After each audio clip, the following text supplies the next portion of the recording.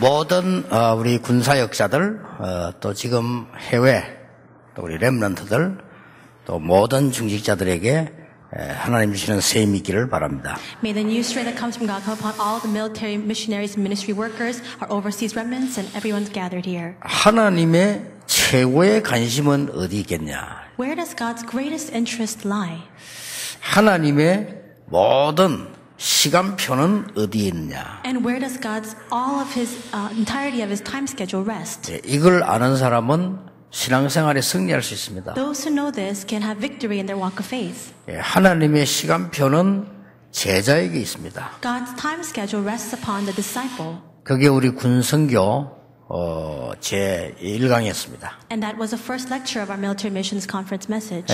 우리 산업선교 때 얘기죠. And I spoke of that during the business industry missions. 그리고 하나님의 참 응답은 어디에 있겠냐? Then where does God's genuine answers lie?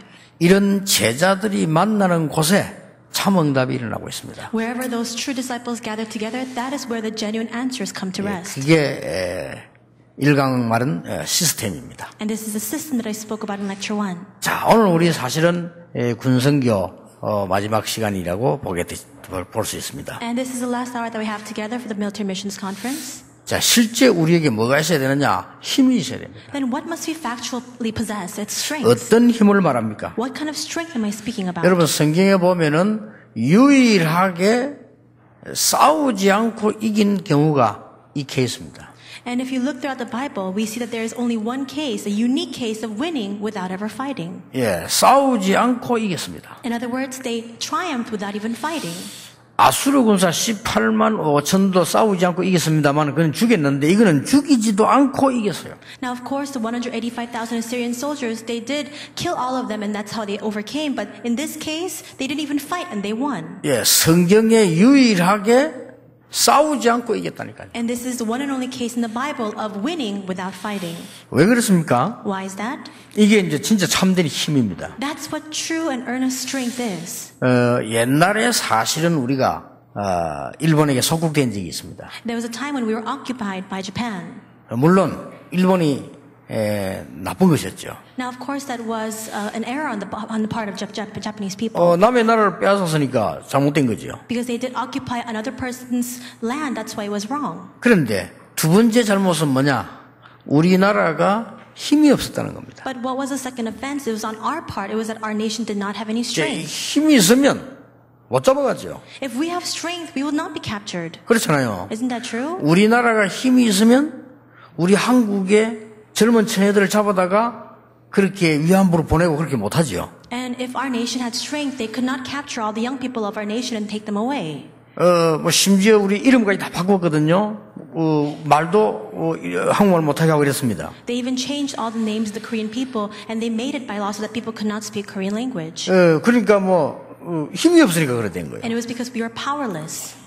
오늘 모든 성도님들, 전 세계에 있는 모든 렘넌트들 하나님의 말씀을 붙잡아야 되겠습니다. Today, all the believers and all the remnants throughout the entire world and overseas must hold on to the Word of God. 특히 우리 군선교하는 분들이 어떤 힘을 가지고 이제는 군대로 돌아가야 되겠냐? And especially all of our military missionaries, what kind of strength must you possess as you return to your fields of the military? 오늘 엘리사의 사건인데 우리는 어떤 힘을 가지고 세상으로 가야 되겠냐? Today we see the incident of Elisha. What kind of strength must we possess as we return to the world? 오늘 여러분 이거 가지고 틀림없이 응답을 받는 시작이 되길 바랍니다. With this in hand, may this become the start for you to receive answers. 엘리사를 볼 때 중요한 것 몇 가지를 찾아내야 됩니다. If you look at Elisha, there are a few important things that you can discover. 어떻게 내가 응답을 진짜 받을 수 있냐 하는 거죠. It's the question of how can I truly receive answers? 많은 분들이 응답받고 싶은데 잘 못 받고 있지 않습니까? 하나님 말씀에 어떻게 되어 있길래 우리는 어떻게 응답받을 수 있냐는 거는 반드시 가지고 가야 되고 특히 우리 군이 가지고 있어야 됩니다. Many people want to receive answers, but they don't know the way to do that. But it expresses this in the Word of God in the Bible, and especially our military personnel, you must possess this mystery. 첫 번째입니다. First, 성도에게만 있는 영적인 힘이 있어요. there is a spiritual strength that only rests upon the believer. 하나님의 백성에게만 있는 영적인 힘이 있다니까요. This is a spiritual strength that only comes upon the people of God. 그걸 찾아 누려야 됩니다. You must find that and enjoy 그게 it. 도대체 뭡니까? What exactly is that? 엘리사는 그냥 힘이 아닙니다. 갈멜산 전투의 힘을 알고 있습니다. Elisha didn't just have an ordinary strength. He knew the strength of that battle of Mount Carmel. 오늘 이걸 찾아내야 돼요. That's what you must discover today. 갈멜산에서 어떤 능력을 체험했냐? What kind of power did he experience on Mount Carmel? 바알 아세라 거짓 선지자 850명과 싸워서 이겼습니다. He fought against the 850 false prophets of Baal and Asherah and he overcame them. 전혀 눈에 보이지 않게 군 사역자가 해야 될 가장 첫 번째 일이 뭐냐? 군 안에 눈에 보이지 않는 흑암 세력부터 꺾는 겁니다. What is the first and foremost duty and obligation that all of our military personnel have? It is to break down the forces of darkness in the military. You cannot see with your eyes. 이 사실을 인정하지 못하는 자는요, 기도 응답 받을 수 없습니다. Those who cannot acknowledge this fact cannot receive prayer answers. 예수님 말씀하셨어요. Jesus himself said this. 네 집안의 강한 자를 결박하지 않고는 절대로 승리할 수 없다고 말했어요. Without binding that strong man in your house first, you cannot overcome and you cannot prevail. 마태복음 12장에 그랬죠. That says in 이 Matthew 말을 12. 알아듣지 못하면 나하고 상관이 없다라고 얘기했어요. And he also says, if you don't understand these words, you have nothing to do with me. 이거는 구원받은 자만 아는 여러분만 가지고 있는 축복입니다. This is a blessing that only those who are saved know. This is a blessing that only you possess. 반드시 누리셔야 됩니다. You must absolutely cast it away. 엘리사는 이걸 알고 있어요. 갈멜산에서 어떤 능력이 나타났는가를 엘리사는 알고 있어요. Elisha knew very well the kind of power and strength that came upon that battleground of Mount Carmel. 여러분이 이 축복을 꼭 깨달으셔야 돼요. You must absolutely discover this blessing. 눈에 전혀 보이지 않는 여러분 직장, 여러분 가정, 여러분 개인에게 있는 흑암 세력부터 무너뜨려 버려야 역사가 나는 것이다. You must first break down the unseen and invisible forces of darkness working upon your businesses, upon your fields, upon your individual, upon your homes in order for these works to arise. 여러분 여기 지금 우리 법관들 많이 계시는데요. 도둑질을 한 사람이 그렇게 교도소에서 들어가고 고생했는데도 10번, 20번, 30번 계속합니다. And we see that there are a lot of legal professionals here as well, but there are thieves who suffer so much in the prison, but they commit the same offense 10 times, 20 times, 30 times. 그렇게 교도를 받고 했는데도요, 또 합니다. Though they are taught not to do those things, they come out and they create the same offense again. 또 그 정도는 또 그러다 손 칩시다. But even that is acceptable to some extent. 사람이 어쩌다가 사람을 한 명 죽이다가 아니고요. 계속 사람을 잘 죽입니다. It's not even taking another person's life on accident. It's a person who repeatedly kills other people on purpose. 지난번에 어떤 사람은요, 사람 23명 죽였어요. And in the news we see there was a person who killed 23 people. 그것도 여자들 골라가지고요, 23명 죽였다. And there were 23 women. 그 중에는 어린 아이도 포함돼요. Among them there were also young children included. 예, 그렇게 살려달라고 애원하는데 그걸로 죽인 거예요. They pleaded with him to save their lives, but still he took their life. 절대로 그 사람은 해결 못 받습니다. That person cannot solve that problem. 왜 그런지 ever. 아십니까? Do you know why? 성경은 설명하고 있습니다. The Bible explains to us. 예, 사단이 그를 잡고 있기 때문에요. 거기에서 빠져나오지 않으면 절대 그 사람은 그 행위를 계속하는 겁니다. Because Satan is holding fast to them. Unless they come out from under the grasp of Satan, they will continue to create that same offense time and time again. 그 어떤 책에도 답을 주지 못합니다. 성경에서 답을 주고 있습니다. No other book gives us the solution. Only the Bible gives us the answer. 여러분이 지금부터 싸우지 않고 이기는 비결이 뭐냐? 갈멜살 전투 힘, 그 축복을 지금부터 찾아내는 것입니다. Starting now, what is the secret to winning without even fighting? You must discover that strength and power that rests upon that battlefield of Mount Carmel. 두 번째입니다. Second, 호렙산의 힘입니다. it is the strength of Mount Horeb. 엘리야가 너무 낙심해가지고 호렙산에 갔을 때 하나님은 엘리야에게 힘을 주었습니다. Elijah was so discouraged, and when he made his way to Mount Horeb, God gave him strength. 하나님께서 엘리야에게 주의 사자를 보내사 물과 떡을 먹게 하고 저 호렙산으로 가게 했습니다. And we see that God sent his angel to Elijah to feed him water and bread. He gave him strength to make his way to Mount Horeb. 호렙산에 갔더니 앞으로 일어날 확실한 메시지를 줬어요. And when he came to Mount Horeb, God gave him a sure message of what is to come in the future. 너 말고도 7,000명의 제자를 남겼다. Besides you, there are 7,000 disciples that I have reserved. 아하방을 두려워하지 말라. 아하방은 내가 없애겠다. Do not be afraid of King Ahab. I will get rid of him. 7,000 제자를 찾아라. Find the 7,000 disciples. 그러고 엘리사를 세워라. And also raise up Elisha. 그 호렙산에서 일어난 사건이요. This is what happened on Mount Horeb. 그걸 이 지금 엘리사는 알고 있는 겁니다. And Elisha knew this fact. 그렇잖아요.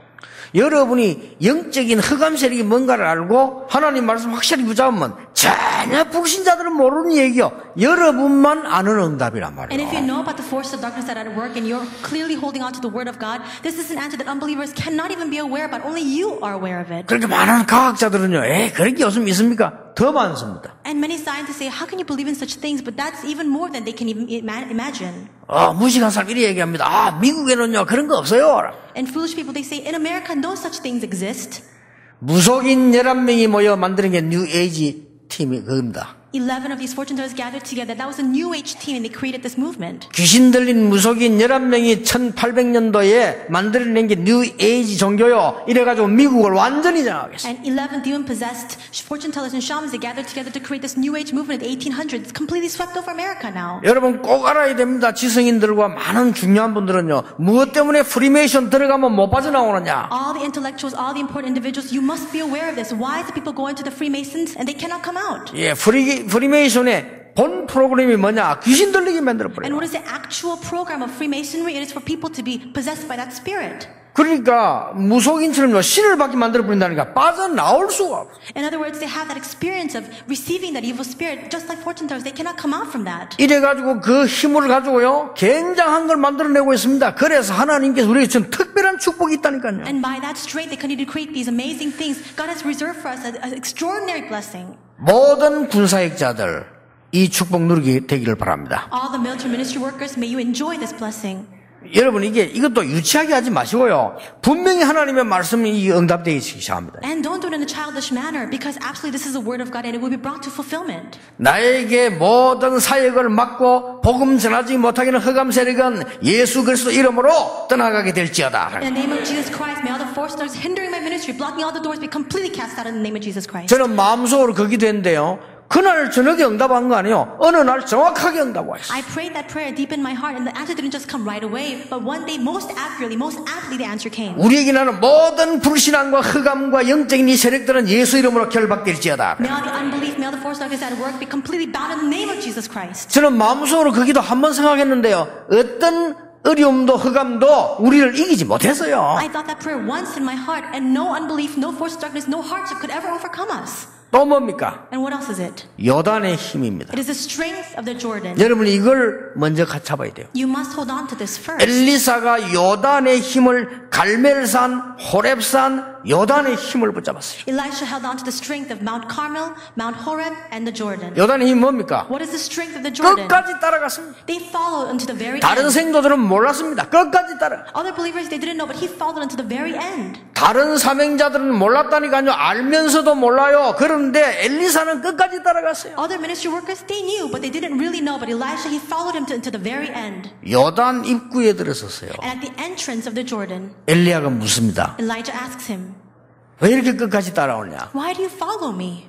뭐 해주기를 원하냐? What do you desire from me? 그때 대답 아닙니까? And this is the response that he gives at that time. 선생님 나에게 영감을 갑절로 주시기를 바랍니다. Teacher, give me a double portion of the Spirit. 네가 참 어려운 일을 구하는구나. You ask a very difficult thing, 그러나 끝까지 따라오라고 합니다. but follow me unto the very end. 거기서 엘리사는 성령 충만한 능력을 덧입게 됩니다. At that place, he is clothed with the power of the filling of the Holy Spirit. 지금부터 모든 렘넌트들, 모든 군사역들 기도하시기 바랍니다. 나에게 성령의 충만함을 주시옵소서. Starting now, all remnants, all military ministry workers, you must pray for that filling of the Holy Spirit. 나에게 능력을 주시옵소서. God, grant me strength. 병든 자 두려워하지 마세요. 나에게 성령 충만한 능력을 주시옵소서. If you are sick, you do not need to be afraid. Pray for the working of the filling of the Holy Spirit. 여러분 사업하는 분들 세상 간단하지 않습니다. 나에게 영적인 힘을 먼저 주시옵소서. Business people, the world is not such an easy place to survive in, but may you really receive that spiritual strength. 학생들은 여러분 힘으로 공부하면 못 이깁니다. 나에게 영적인 힘을 주사 학업에 승리하게 하옵소서. Students, you cannot overcome if you study by your own strength. Pray for that almighty power of the heavens. 이게 싸우지 않고 이기는 첫 번째 조건. This is the first condition to winning without even fighting. 꼭 붙잡으시기 바랍니다. You must hold on to it. 그런데 많은 분들이 적용을 못해요. 이거 어떻게 합니까? But many people cannot apply this. They say, how can I do this? 아니, 많은 분들이 적용을 못한다니까 이거 어떻게 해야 됩니까? People cannot apply it. They say, what should I do with this? 실컷 설명했는데 어떻게 해야 됩니까? I give such a thorough explanation. People say, well, what should I do? 렘넌트 집에 열 몇 번 했는데 실컷 나오면 어떻게 해야 됩니까? We had over dozens of World Remnant conferences, and after everything's over, they still ask, what should I do? 아니 렘넌트 모아놓고 집회하면 다 적어요. 다 해놓고는 어떻게 해야 됩니까? During the Remnant conferences, everybody's jotting everything down, but after it's over, they ask, what should I do? 너무 간단합니다. But it's so very simple. 그냥 하면 돼요. Just do it. 제 경험으로는 그렇습니다. By my experience, it's this 그냥 way. 하면 돼요. Just do it. 하나님은 분명히 역사하세요. Because God will surely work. 체험 와야 됩니까? 안 와도 됩니다. Do you need to have some sort of special experience? No. 내가 막 성령 충만할 때 막 온몸에 불이 붙어야 됩니까? 안 붙어도 됩니다. Does my body have to go very heated and hot when I'm filled by the Holy Spirit? No. 내가 막 무슨 막 입신 단계 들어가야 됩니까? 안 들어가도 됩니다. Do I need to go into some sort of deep state? Not at all. 아무 상관없습니다. It doesn't matter at 살리는 all. 것은 영이니 육은 무익하니라. For the Spirit is what saves. The physical body 여러분 is 영적인 nothing. 것을 꼭 육으로 체험하려면 안 돼요. 영적인 것을 응답으로 체험해야 되는 Don't 거예요. keep trying to experience spiritual things in a physical manner. You just need to have a spiritual experience regarding the spiritual things. 아니 목사님 그럼 내가 어디가 기도하다가 불 받고 내가 쓰러지는데 그건 잘못된 겁니까? And you might say, Pastor, I went to the prayer mountains, I was praying there, and I was filled by the Holy Spirit, and the fire came into me, and I fell over. Is that wrong? 아닙니다. No. 뇌에 좀 이상이 있습니다. Perhaps you have some sort of condition in your brain. 아니 나 성령의 불 받으니까 막 배가 부글부글해. 장애 이상이 있습니다. I have a fire of the Holy Spirit in my stomach area. Maybe something is wrong with your 틀린 게 intestines. 아닙니다. It's not wrong. 아니 나는 막 기도할 때 막 불 받으니까 벌벌벌 떨리던데요. And I was praying, I was filled with the Holy Spirit, and I reached the fire, I began to tremble. 중풍기가 좀 있습니다. Perhaps you have a little bit of epilepsy. 틀린 거 아니에요. It's not wrong. 아니 나는 그렇게 기도도 아무 이상 없습니다. 정상이요. I prayed so much and there's nothing happening to me. That's very normal. 그렇죠? Right? 하나님의 역사는요 다양합니다. 그렇게 꼭 요거다 저거다가 아닙니다. God's works are very varied and diverse. It's not just this or that. 그냥 매일같이 눈 뜨면 하나님 나에게 성령의 능력으로 사업하게 하옵소서. Every day when you wake up in the morning, open your eyes, just pray, God, help me to do my business by the working of the power 내가 of the Holy 성령의 Spirit. 능력으로 군사역하게 하옵소서. With the power of the Holy Spirit, help me to do my military missions. 이 기도를 계속하면요 성령께서 실제로 내가 역사하는 게 느껴집니다. If you continue to pray this prayer, you'll come to factually experience and feel that the Holy Spirit 그게 is working upon you. 믿어집니다. That's faith. 그리고 그게 힘납니다. And you'll be strengthened. 여러분 어떻습니까? How is it for you? 나는 솔직히 하나님 앞에요 그 어떤 가까운 사람도 그 어떤 사람도 나에게 힘을 줄 수는 없어요. Honestly speaking, all the close people next to me, nothing could give me strength. 그렇죠? Isn't that so? 어떤 사람도 나를 살려줄 수는 없어요. Not one person could save me. 하나님께서 약속하셨어요. But God promised, 내가 너와 함께 하겠다. I will be with you. 내가 성령으로 너와 함께 하겠다. And by my Holy Spirit, I will be with you. 정확하게 And 말씀하셨어요. He said it most accurately. 이게 싸우지 않고 이기는 첫 번째 비밀입니다. This is the first secret and mystery to winning without even 꼭 fighting. 누리게 되시길 바랍니다. May you truly enjoy this. 자, 싸우지 않고 이긴 두 번째 비밀입니다. And this is the second mystery to winning without even fighting. 어떻게 해야 됩니까? What should we do? 베델에, Bethel, 길갈에, in Gilgal, 여리고에 in Jericho. 제자들을 심었어요. He raised disciples in all those places. 지금부터 반드시 예비되어 있으니까 군 전체에다가 제자를 심어라. Absolutely, disciples are prepared. Now you must plant in those disciples all throughout the military. 하나님을 믿으시기 바랍니다. May you truly believe in God. 아니 제자 사이가 어려워요. 하나님이 예비해 놓았습니다. And you might say, but the discipleship movement is so difficult to do. God has 그 reserved 사람은 them. 찾기만 하면 됩니다. Just find them. 그냥 말하기만 하면 됩니다. Just speak to them. 여러분 전도에 대해서 크게 많이 말할 거 없습니다. 하나님이 예비해 놨습니다. You don't need to speak so many words about evangelism. God has already reserved them. 그냥 보기만 하면 돼요. All you need to do is see 말만 it. 한마디면 해도 됩니다. Just speak one word. 군데군데 베델에다가 길갈에다가 여리고에다가 제자를 심었어요. All throughout the different locations and regions in Bethel, in Gilgal, in Jericho, he planted disciples. 그 힘이 그냥 힘이 아닙니다. It wasn't just a simple strength at that time. 우리나라에 60만 70만 군인이 군데군데 흩어져 있어요. We have 600, 700,000 of these soldiers scattered all throughout the nation. 집을 떠나서 특히 사병들 군대에 왔습니다. Especially a lot of these people have left their own homes to go into the military. 3년쯤 하면 좋을 건데 요즘은 2년이라요. 그죠? And it'd be great if it were 3 years, but they only serve a 2-year term now. 오고 싶어 온 것도 아닙니다. 그냥 왔어요. And they just come, not because they wanted to. 내가 볼 때는 여기 앉아 계신 분들은 진짜 군인들이고요. 이분들이 이제 군에 대한 사명을 한 사람들이고, 저 사병들은 사명이 아니에요. 할 수 없이 와 앉아 있는 거요. And the way I said, all of you sitting here, you have a commission to come to the military, but all those other private, they just come because they have no other alternative. 그렇잖아요. 될 수 있으면 안 가려고 했는데 어쩔 수 없이 잡혀왔단 말이에요. 그죠? They use any means possible to try to get out of their service, but they have no choice. They have to enlist. 자, 이렇게 지금 난생 처음으로 지금 홀로 서기를 시도를 했어요. And for the first time in their lives, they're now standing all alone. 난생 처음으로 본의 아니게 할 수 없이 왔습니다. For the very first time, with no desire of their own, they had no choice but to come. 난생 처음으로 자유가 없고 마음대로 못하는 단체로 들어간 거예요. For the first time in their life, they have to serve as a group. They have absolutely no freedom. 제일 중요한 나이예요. In the most important time of year. 저는 그 군인분들 보면서요. 첫 번째 기회다. In that time of age, but it's the most important first opportunity. 그들에게 뭔가를 바로 줄 첫 번째 기회다. It is that first opportunity to give them something very correct. 2년만 있으면 제대에 나갑니다. In 2 years, they are discharged. 저는요, 마지막 기회다. And I think to myself, this is the last opportunity. 만약에 군에서 은혜 받아버렸다, 영원한 기회다. But if they receive grace in the military, this is an eternal opportunity. 우리 아들도 군대 갔을 때 보니까요. 아들을 군대 보내놓고 나니까 한계가 달라지더라니까요. And even my son was sent to the military. When I sent him off to the military, there was one thing that changed. 군인들이 지나가니까 예사로 보이질 않아요. Whenever soldiers passed me by, I wouldn't just glance over them. 저는 몰랐는데 I never noticed it 그막 before. 되게 추운 날 이 군대에서 뭐 춥지 않겠나 이런 생각이 들더라니까요. And if it's a very cold day, I think to myself, it must be really cold in the military. 이래가지고 군대를 보내놓으니까요. 다 가는데 막 이야 얼마나 기압이 들어가는지 몰라요. And after sending him to the military, I realized that there was so much tension in him. 군부대를 내가 방문했어요. I visited his base. 군부대를 방문해가지고 그 저 대장님을 딱 만났는데요. 하고 막 그 대장님이 이제 우리 아들을 이렇게 불러가요. And that I met with the commander in the military base, and he called my son over. 그렇게 막 우리 아들 막 경장하는데 막 그때 보니까 막 하고 막 이러더라고 우리 아들. And he was encouraging him and everything, but he was so disciplined at the time that he just stood, ran right straight. 뭐 내가 얘기한다고 하고 말하고.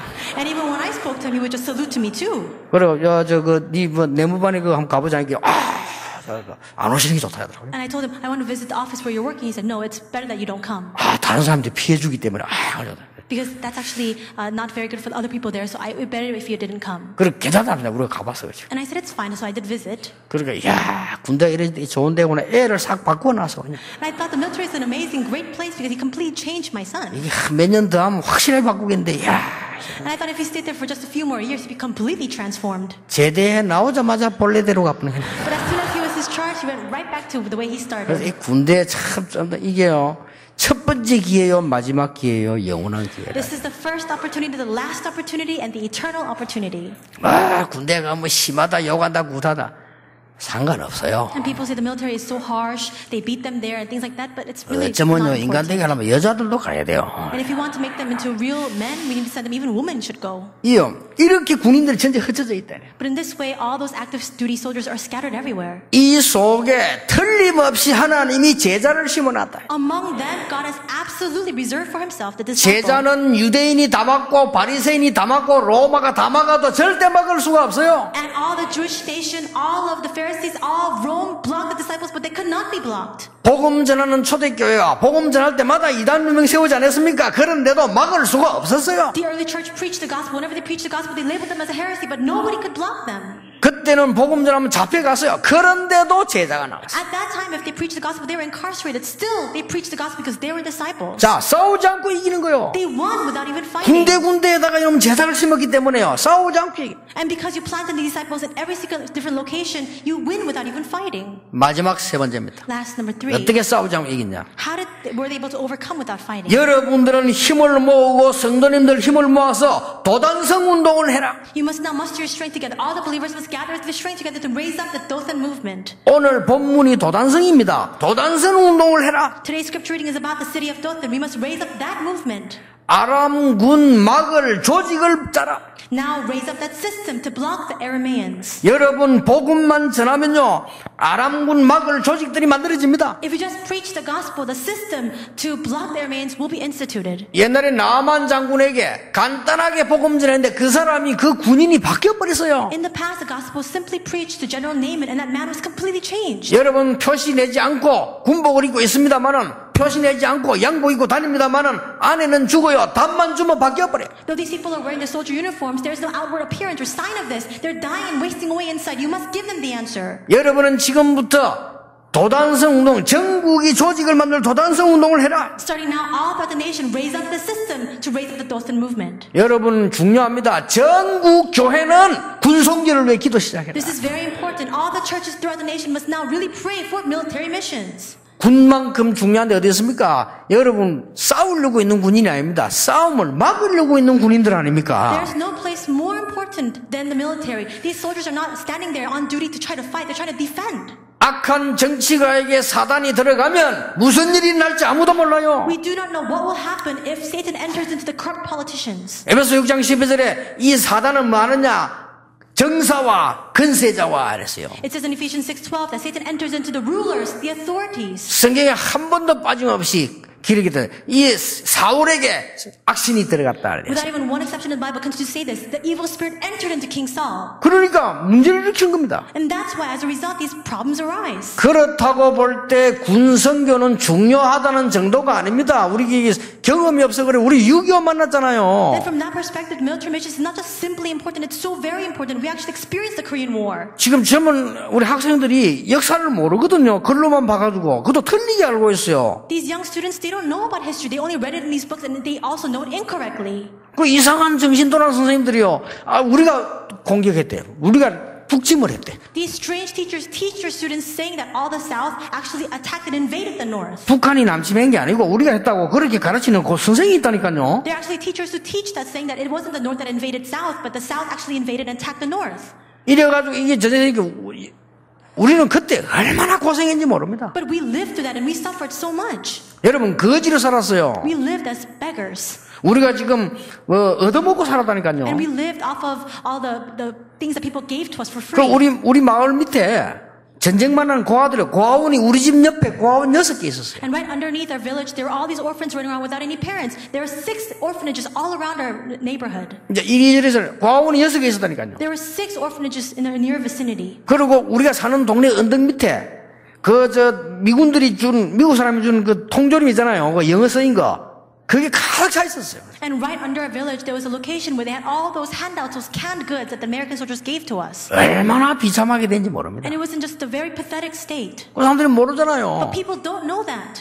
여러분들이 지금 아람군을 막을 조직들을 만들어야 돼요. Now you must form and implement that system to block the Arameans. 그게 복음 전하는 일이에요. That is the proclamation of the gospel. 그리고 뭘 가르쳐야 되느냐? And what else must you teach? 정신력을 심어야 돼요. You must now plant in that willpower and mental strength. 그렇잖아요. Isn't that so? 무슨 정신력 말입니까? What kind of willpower is that? 열왕기하 2장에 군데 제자들이 있는데 뭐라고 합니까? 니 왜 선생님 따라가느냐? 이럽니다. 2 Kings 2, we see that there are so many disciples in all these different locations, and they ask him, why do you keep following the teacher? 그 정신 가지고는 안 돼요. With that kind of mental ability, you cannot do anything. 엘리야가 지금 마지막으로 이제 지금 타임을 가지고 있는데, 야, 니 왜 선생님 따라가느냐? 이렇게 계속 얘기했잖아요. It is that last time with Elijah, still they continued to ask Elisha, why do you keep following him? 오늘 본문에 보세요. 사환이 눈이 어두워가지고, 영안이 어두워가지고, 벌벌벌 떨고 있었잖아요. And look at the scripture reading today. We see this man, his eyes were so dim, he was trembling because he didn't know what was going on. 이런 정신을 가지고는 못 이기거든요. With that kind of willpower, mental strength, you cannot win. 하나님의 백성은 정신력만 가지고도 승리할 수 있다. The people of God, even if they just possess willpower, they can absolutely overcome. 제가 태평양 전쟁이라는 책을 읽어봤어요. I read a book called The War in the Pacific.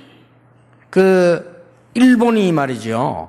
우리나라를 하고 할 때 막 전쟁이 막 터졌잖아요, 지금. And we see that Japan was actually occupying the entire region, and this war broke out. 우리나라 해방되기 전에 이제 막 전쟁 터지잖아요. And right before our nation was emancipated, we see that there was a war that broke out. 그 태평양 전쟁이라는 책에 보면은 일본 군하고 미국 함대하고 싸우는 내용이 나옵니다. In the book called The Pacific War, it details the battle between the Allied forces of America as well as Japan. 이제 미국은 이제 우리를 살려주려고 하는 건데.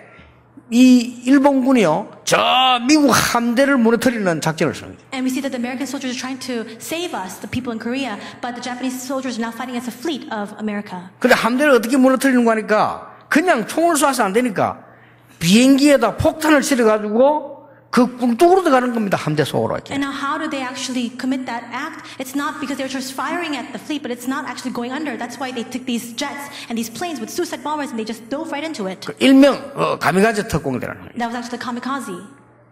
제가 놀란 게요. 그 모집을 하는데 일본 청년들 줄 섰어요. Now when they're actually recruiting the kamikaze or suicide bombers, these young adults in Japan all stood in line for it. 나 좀 놀랐어요. And I was shocked by that. 아니 그거 죽는데 저 함대에 투하를 한단 말이에요. 그 폭약 실어가지고 그럼 죽거든요. 거기에 지원자가 줄 섰다니까요. Now they're going to face their death. They're actually colliding and crashing into the fleets as well as the ships, but they're volunteering for that. 나 그거 보면서 이 일본이 뭐다 이전에 우리나라보다 정신력이 훨씬 강해요. And when I saw that, I thought to myself, before even saying anything about the Japanese people, they have far greater willpower than any of us. 그래가지고는 학생들이 이제 와가지고 이제 출근하는데 내일 할 건데 밤에 말이요. 딱 보니까 대장이 순실 딱 보니까 한 명이 옷을 입고 있어요. And there is a student who is actually, they're all about to go the next day, and there's one student who's just sitting there, he's sewing. 그리고 왜 입냐니까, 쉽게 말해 죽을 건데 왜 입나 이거죠? 그러니까, 이거 놔두고 저거 입고 갈 거라고. And he said, well, you're gonna die anyway tomorrow. Why are you sewing your clothes? He said, well, I'm gonna leave this and wear different clothes. 또 한 명 보니까 울고 있어요. And there's another student who's crying. 쟤는 두려운가 보다. 왜 우냐? 이렇게. And he man thought to himself, that person must be really afraid. Why are you crying? He asked. 어머니에게서 온 편지. He's reading a letter from his mother. 어머니에게서 그 편지가 그 책에 공개됐다니까요. And that letter that the mother wrote to him was actually written out in that book. 나 또 충격받았네. And I was shocked once more. 사랑하는 아들에게 My beloved son. 너는 조금도 두려워하지 말고 일본을 위하여 용감하게 죽어라. Do not fear in the least, and may you die valiantly for Japan. 어머니 편지입니다. This is the letter from his own mother. 우리 어머니 같으면 틀림없이 And if it were our mother, she would have written this. 강수야 튀라. Kwangsu, get out of there. 너는 안 된다. You must not die. 분명히 그랬을 겁니다. She would absolutely have written that. 특히 너는 네 아버지가 40에 너를 낳았다. Especially, your father was 40 when I had 다른 you. 사람은 몰라도 너는 안 된다. Even if it's anybody else, not you. 틀림없이 우리 어머니 그랬을 겁니다. My mother would have absolutely written that. 그 일본 어머니가요 용감하게 죽으라. But that Japanese mother wrote, die valiantly and courageously for your nation. 천국에서 만나자. And I will meet you in heaven. 사랑하는 어머니 누워보다. Your loving mother. 그래, 보면서요. 우리가 과거나 지금이나 정신력이 지는 거요. And as I read that, I thought to myself, in the past, even now in the present, we continue to lose out because of that willpower. 도단성에 있는 사람은 정신력만 가지고 한 게 아닙니다. 영적인 힘이 있어요. But those in the city of Dothan, it was not just willpower, mental strength, they had spiritual strength as well. 아람 군대가 싸고 있는데 밖에 보니까 하늘에 불말 불병거 천군 천사들 하나님 동원시켰다 이 The 말이에요. Arameans were completely surrounding them, but God had already commissioned to them all the horses and chariots of fire. 아예 아람 군대를 움직이지 못하게 만들어버린 거예요. To the point where the Arameans were completely surrounded themselves, they were trapped, they could not 하나님의 move. 놀라운 역사가 나요. That was the amazing and astonishing work of God. 내용 설명하는데 안 아실 거 아닙니까? 싸우지 않고 이겨버렸다. Even if I don't explain, you know that they won without even fighting. 이게 성도가 가진 축복입니다. This is the blessing that the believer possesses. 이게 군선교사가 가진 축복입니다. And this is the blessing that comes to rest upon the military missionaries. 지금부터 어떻게 싸우면 싸우지 않고 이기겠냐? Starting now, how must we fight so that we don't have to fight to win? 갈멜산, 호렙산, 요단의 힘을 항상 누리라. You must always and constantly enjoy the strength of Mount Carmel, Mount Horeb, and the Jordan. 제가 알기로는 하루에 5분, 10분만 누려도 됩니다. Even if with just 5 or 10 minutes a day, it's fine. 두 번째 뭡니까? Second, what is it? 곳곳에 제자 있습니다. 찾으세요. Their disciples reserved everywhere. Find them. 세 번째 뭡니까? Third, 도단성 운동을 하세요. now raise up the movement of the city of Dothan. 도단성 운동을 어떻게 할 것인가? How will you do that? 앞으로 우리 야간 신학에서 군선교학과를 만들 겁니다. And now in the evening missionary training center, we're going to make a department and a study for military missions. 우리 신학교에서 군선교학과만 만들어서 여러분을 위해서 별도로 학과를 만들겠습니다. And in our seminary school, we're going to make a different study in a department for military missions to educate you. 그리고 덕평 ROTC에다가 우리 군인들만 합수훈련 받도록 별도로 제도를 만들겠습니다. And at the Deokpyeong RUTC, we'll make a separate location for only soldiers to come to receive training. 앞으로 총회를 통해 가지고 군 안에 750군데 가량 비어있는 교회를 성기도로 만들어라. And through the General Assembly and working together with them, we will cooperate and we will send in people to the 715 of these empty churches throughout the military to serve there. 지금 한 750군데가 보고해보면 비어있더라고요. I saw the reports that about 750 of these churches are empty. 교회당을 지어놓고 목회자가 없는 거예요. They have the church building, but there's no chaplain there. 그러면 찬스 아닙니까? Then isn't that a chance? 우리 개혁총회를 활용해서 들어가라 말. Let's now utilize the Reformed General Assembly and really enter into 앞으로 the 이 field. 중에서 야간으로 일주일에 한 번씩이라도 신학 공부 제대로 해서 앞으로 이게 지도자 만들어서 파송해라 이 말이에요. And at night, even just once a week, let's raise up these leaders and educate them, that commission them out again. 여러분이 영적인 싸움에만 눈을 뜨면 반드시 승리합니다. If you simply open your eyes to the spiritual fight, you will absolutely triumph. 많은 신자들이 육적인 싸움을 하고 있습니다. 영적인 싸움을 하면 승리합니다. Many believers are just simply fighting physical fights. If you fight the spiritual fight, you will have victory. 많은 신자들이 영적인 눈을 뜨면 여러분이 실제 것이 보입니다. If the many believers open their spiritual eyes, you will see the reality. 우리는 귀신 섬기는 자보다는 믿음이 좋아야 돼요. We need to have greater faith in those who believe in the evil spirits. 불신자보다는 믿음 좋아야 돼요. We need to have better faith in the unbelievers. 저 모래 땅을 라스베가스로 만들어 놓은 노름꾼보다는 믿음이 좋아야 돼요. We need to have better faith in Norman, who actually swept over that entire sand desert area and made Las Vegas. 그렇지 않습니까? 우리 하나님의 자녀예요. We are children of God. 오늘부터 전국 교회는 군성결을 위해 기도하시길 바랍니다. Starting today, all the churches throughout the nation must pray together for military missions. 지금 방송 듣고 있는 세계의 사명자들은 우리 한국으로 기도하시고 군성교사를 놓고 기도하세요. All the committed workers worshiping together with us via internet, all throughout the world, you must pray together for military missions. 꼭 전쟁이 안 난다 할지라도 군에 들어오는 군인 한 명이 중요합니다. Even if war does not break out, that one soldier entering into the military is so very important. 그들에게 큰 영적인 치유가 일어나도록 우리 군성교사들이 하나님의 축복을 누려야 되겠습니다. Our military missionaries must receive God's great blessings so that they can give them healing. 메시지를 마치겠습니다. 여러분에게 최고의 축복의 기회가 되기를 예수 이름으로 I 축원합니다. bless your name and just may this become the greatest and most blessed opportunity. 하나님께 감사드립니다. God, we thank you. 오늘 우리 군성교사와 전국 사명자들과 중직자들 렘넌트들이 응답받는 메시지를 붙잡게 해 주옵소서. May all of our military missionaries, all of our remnants, all of our church officers, all the believers throughout the nation and the world hold on to the message to receive answers from. 싸우지 않고도 이기는 힘을 회복하게 해 주옵소서. Help them to restore the strength of winning without even fighting. 예수 그리스도 이름으로 기도하옵나이다. In Jesus Christ's name we pray. Amen.